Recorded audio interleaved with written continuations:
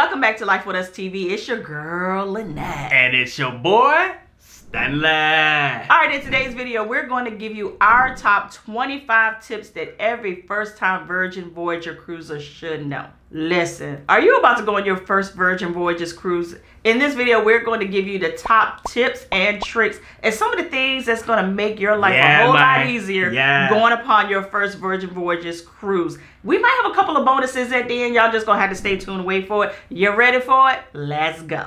Tip number 9, and this is going to really come into play for us that are like Carnival cruisers. Like we're used to that cruise line really like introducing the fun and really being the icebreaker for you being with the people that you're going to be with for 5-7 days, however long you're on the sailing. We recommend, because this cruise line really allows you to just be, and there is no introduction that makes you turn to your neighbor like they would at church, or get to know everyone, or except like for Carnival cruise, Ryan Rose. Or you know, except for when you're like in competitions together, stuff like that. Other than that, everybody is really like minding their own business in their own space.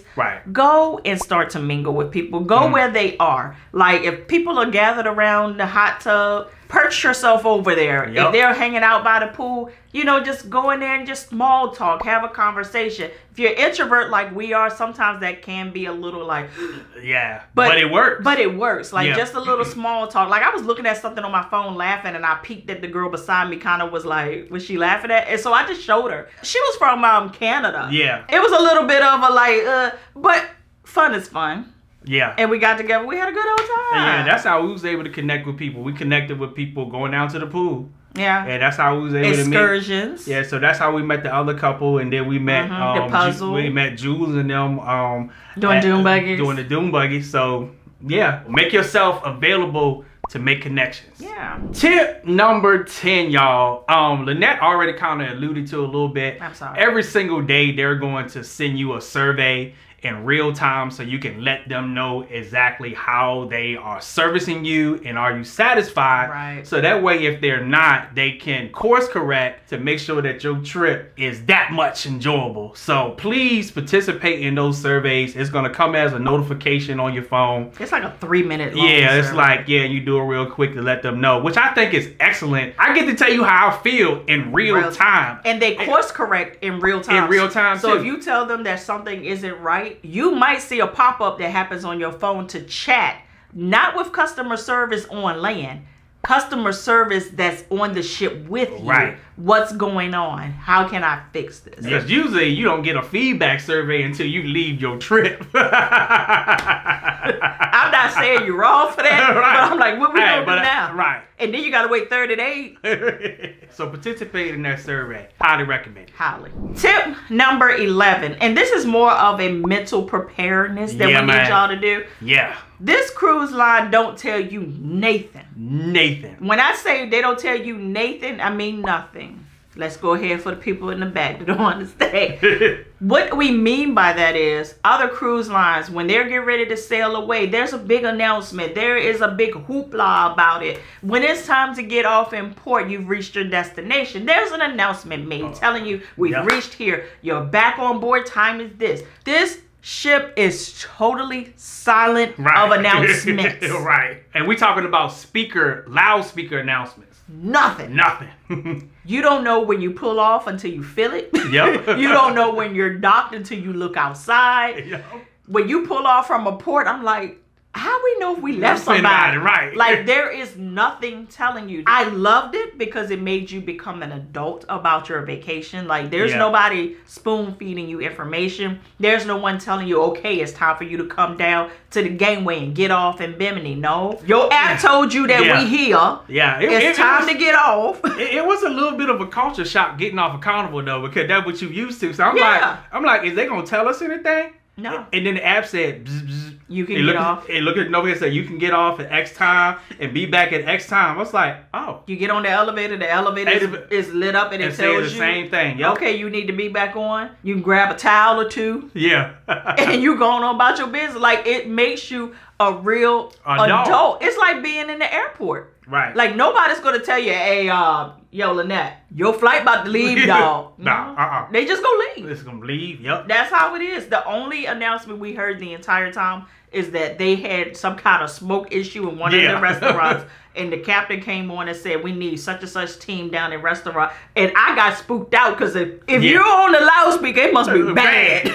Because y'all ain't said nothing in the last past 2 days. We ain't seen no officers. We haven't. Solid. It's been solid on this bad boy. Yeah. But after a while, it became like, oh, okay, I get it. This is dope. But yeah, Accountable People, it's going to be a culture shock for you. Yeah. But that's why we was like, study that app. And look at it off done. But I will say what it does is it eliminates crowding. Yeah. Because you don't have someone say, oh yeah, it's time to get on board. And everybody, no, people just what's up with that music? It's me. You know how football? Yeah. That's how it is. It's like sound effects not included. Oh, they're included. Because you're going to need them on this ship. Because you ain't going to get them. They solid right now. That's a good point you made that, getting off at ports made us, you just walk out and walk right off. You ain't sitting and waiting in no long line to get off because they made an announcement. Yeah. That was dope. So it made you flow. Yeah.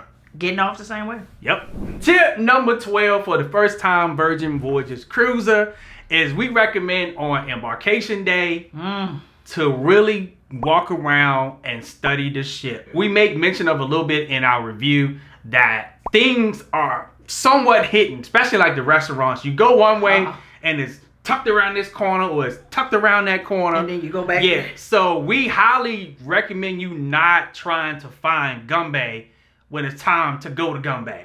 We highly recommend not trying to find Sleep Alone when it's time to go to Sleep Alone because you're going to be all over the place. Where you find that? And you late. Matter of fact, on the first day, we was late to pick a guy. To pick agave because we were trying to figure out what pick agave was. Because you have pick agave was tucked in like round where like a guest services Yeah, were. this way with guest services. So you walk in and you're like, this is guest services. And they're like, no, just keep going. Keep on going. And you're just like, and go through the lights. Yeah. And go through the lights. I'm thinking I'm going to a club. Like, So we highly recommend, and we say that even in our Accountable videos, to study the ship. But this one, you really have to walk because there's no ship map. You can't look at the wall and it says you're here. No, it's just gonna say X on X floor, X on this floor, X on that floor. So you know you're on the floor. And then you start walking, you're gonna start seeing arrows. Everything is arrows, and someone's gonna be pointing like this, and you be like, well, which way do I go?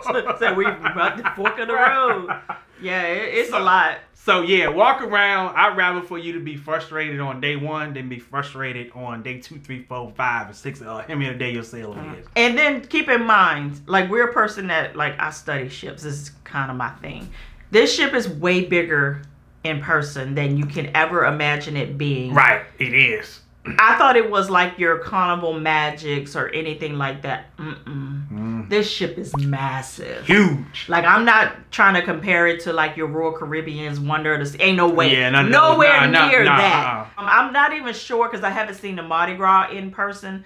But it's very comparable to like the Prima and things like those ships are huge. That ship was just as big and you don't realize it until you're on board. Yup. Tip number 13. This is something that happens, and this can happen for you 2 ways. If you are prepared to pay for your cruise in full at the time of booking, yes, you have a 3-hour window to take advantage of a 10% discount. Yeah, man. Let's just go ahead and say that real slow. You can get 10% off the price if you pay it in full. This is the 2 ways that you could pay that baby off in full. You know, go ahead and reach on in that checking account, savings account, pull that on out of there. Yeah, do it that way. But you also, if credit allows, you have uplift. Yep. You can go ahead and do the uplift financing. Most of the time they always advertise that you can do it for no percentage APR, all that good zero stuff. down. No, zero down. Yep. And you just pay it back to yourself, or just take it from your checking account, pay it back off, save the 10%.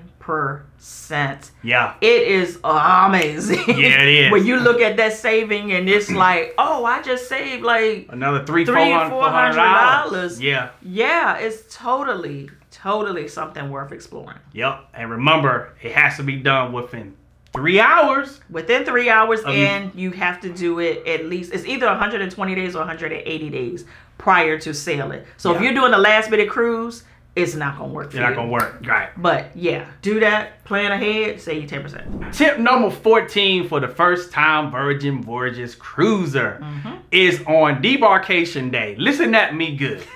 I'm telling you, and the app on the ship is going to tell you too, that debarkation starts, well, supposed to be over around like 10:45. But however, the closer you wait until like 10:45, the rush starts to get greater. So the app is going to come and tell you that, hey, if you want to get off the ship and it to be smooth, you're going to want to leave earlier. So if you want to beat the rush, go before 10:45. We got on the ship probably around about 9:30, and there was people out there, but it was still smooth. We felt like the longest time that we spent was at the guy at customs, because he was asking us about our experience on the ship. So we was over there talking to him for about 5 or 10 minutes. And I was like, you got like a line back there, sir? But I was like, you customs, so I ain't fit. Right. Like Clyde said, I ain't about to argue with you. Right. So what happened was the attendant that was behind, I don't know if you saw it, they sent the next person. That's why I started. That's why I walked. They sent the next person like you ain't standing here expecting to talk to them about anything that ain't pertaining to them as far as customs wise. We ain't talking about how you. I don't care. Next. That's how that worked. I appreciated the conversation though, because he wanted it from our perspective. Right. Because he was like, when they get off of this ship, it'd be like, boy, we had a time. But you don't know what that time was. So we had a time like, nah, it's not like what you think. It's a party though. Yeah. That's the time that they probably had. Yup. It's a party though. But going along with what my husband said, the day prior to getting off the ship, the app, like we told you. Yes. Look at the app, read it. It's going to say, hey, you're getting off tomorrow, Saturday, see you go. Go ahead and select what time you want to get off. Yes. So you get to choose what time you want to step off the ship. And then when you select it the next day, it'll start to give you little reminders. Oh, go ahead and get breakfast because you have an hour and a half before you get off. Yep. Very cool. And then also, just like with Carnival, they do have where you can leave your bags out, and they come and get them and they take them down. When you go down to get off the ship, you go a little section, get your bag, then go through customs. So that part was very much the same. Very much the same. Yeah, but we took all our stuff off. Yeah. Tip number 15. If you book one of these cruises on Virgin Voyages, you're probably like, okay, you're talking about the reservations for dinner and shore excursions. When can I book these? Listen, I know, because even being a travel agent, I love to experience things on the other end because I like to see how does it work. Like, when are you going to tell me I have to do these things? 45 days. If you're not booked in a suite or anything like that, 45 days prior to your sailing is when you can hop on the app, do your reservations for dining and your shore excursions. Yes. If you're in a suite, you can do it 60 days prior to your sailing. So those that are in suites have priority over everyone that's on the ship. So if you get on there on the 45th day and you're like, wait a minute, all the good excursions are gone, blame the Rockstar people, they got them. But I didn't have that problem. Like, I didn't book my excursions until probably like 15 days before we sailed, and we had one of the most popular ones, and it was fine. So I'm not telling you to wait, but just don't panic. Make sure that when you get the notification that it's time for you to get on and do your reservations, do it then. Yes. All right, tip number 16 is the Queen already told you that you must arrive at your appropriate check-in time because they will not let you in. But also we wanted to let you know, if you are in a Rockstar suite, there are actually a whole new different entrance for you. You get to walk right on past people who ain't and be able to get your VIP treatment. So that's like having go entry. Right.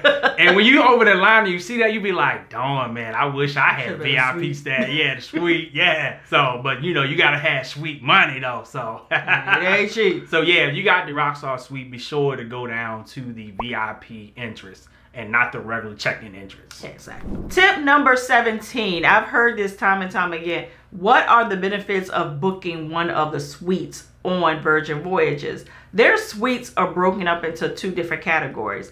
You have Rockstar suites. Yep. Then you have Mega Rockstar suites. So depending on which ones that you book depends on which category you fall into. Right. I'm going to give you the benefits of the Mega and the regular Rockstar. I'm going to look down because I can't remember this off the top of my head. Whenever someone asks me, I'm like, copy, paste. Yeah. These are your benefits because I cannot remember it.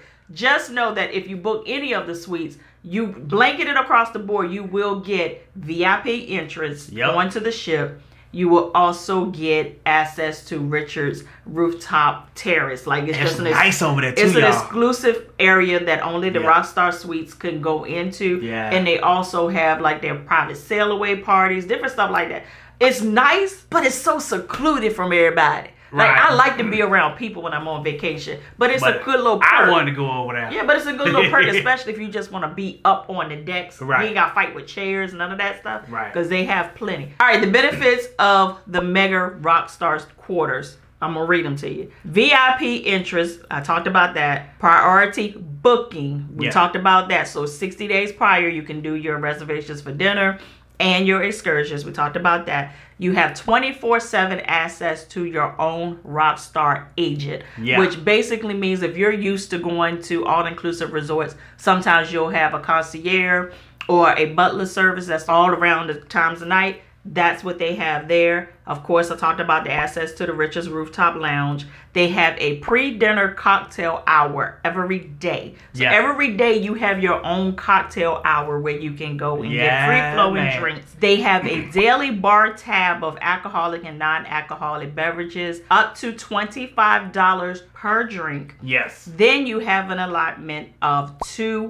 bottles of wine per day, up to $90 per bottle. Right. You also have premium Wi-Fi. Yeah. See, you get free Wi-Fi on the ship, which is good Wi-Fi. Don't get it twisted. That's good. Yeah. You have the premium Wi-Fi into the price of your cruise fare. You also have transportation. So you have, we saw that they had blacked out SUVs as their private transfer services when we were at port. I can't guarantee you that's what it's going to be. But also you have free valet parking. So they will park your vehicle across the street in their own private parking garage for free when you in the Mega Rockstar quarters. Yeah, man. Rockstar quarters, which means that you're in those cabins that are like the Seriously, the Brilliance. I'm not going to name them all because at the top of my head I don't know them. But you know what you book. Also, with the Mega Rockstar suites, you also get a in-room bar as well. And they replenish it. Now, let's talk about the other Rockstar quarters, which is just the regular Rockstar. You get all of that, except there are some differences. Yeah. You don't get the transfer services included in that. You don't get the daily bar tab. With the bar in your room, they don't come and replenish it. So what you can do, this is what I heard, is on day 1, if there is some kind of liquor or anything in there that you don't drink, tell them to take that out, replace it with what you do drink. Yep. I've heard that they have to get an exception to that because, of course, they probably bring you like a rum, a gin, or tequila, you know, to mix it up. If you want to take all of that out and you have one type of liquor, they do have to have get an exception for it, but I heard it works. So do that. Other than that, you have the same benefits. Yep. All right, if you have enjoyed this video, you're going to want to check out this video next when we did the review of the Scarlet Lady. And we're going to see you in the next video. Peace.